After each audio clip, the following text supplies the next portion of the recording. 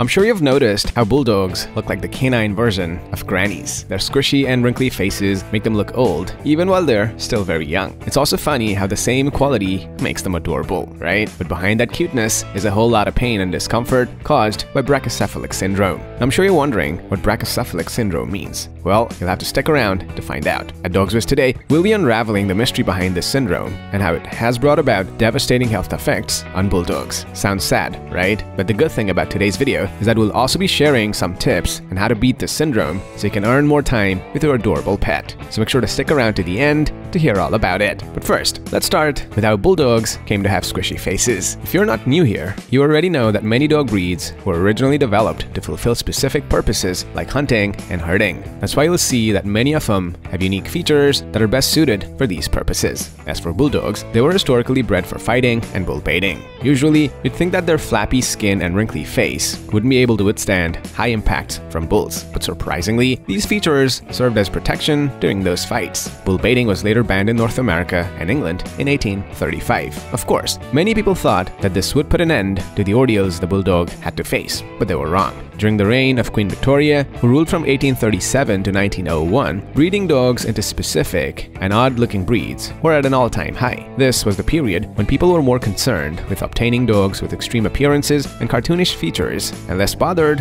about the health concerns involved. The ban on bull baiting, which was intended to be a good initiative, became an Achilles heel because people still wanted to keep them as pets. But to do so, they had to make these dogs less aggressive. And judging from how things were during this period, they obviously wanted to retain those squishy faces. Sadly, we can't always have it all. Something had to give at some point. And for bulldogs, it was their health. The rate of irresponsible breeding practices increased at this point, and many bulldogs fell victim to this. The result was a dog with serious genetic defects on their face and skull bones. These defects have resulted in bulldogs being the least healthy breed out there. Now let's talk about health problems resulting from their squished faces. As a brachycephalic breed, bulldogs naturally have some health defects. One of them is breathing problems. Bulldogs have narrow tracheas due to the structure of their face and head. That's why you mostly see them snoring and snorting, even when they're in a well-ventilated environment. In extreme cases, these bulldogs are also prone to a condition called brachycephalic syndrome. This syndrome results in a mountain of abnormalities that extend beyond their faces and respiratory problems. It causes changes in their lungs and gastrointestinal tract. It's so bad that many of them are born with weak stomachs, which results in frequent gas reflux, regurgitation, and vomiting.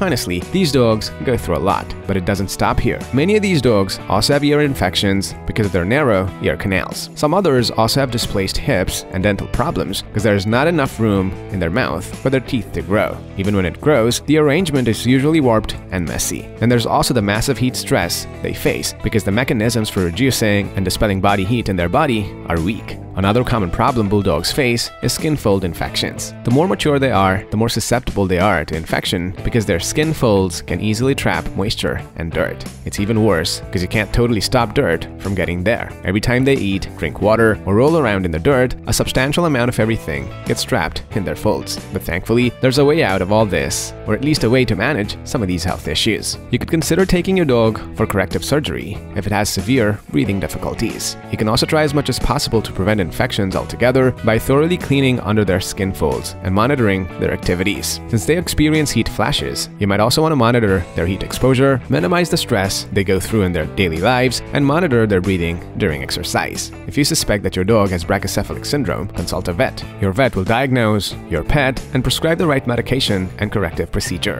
In all, bulldogs may be brachycephalic, but that does not stop you from enjoying their company. As long as you keep a good eye on them, you can navigate these difficulties with ease. So what do you think about bulldogs? Is it a breed you'd love to get as a pet? Let me know your thoughts in the comments below. Thanks for watching.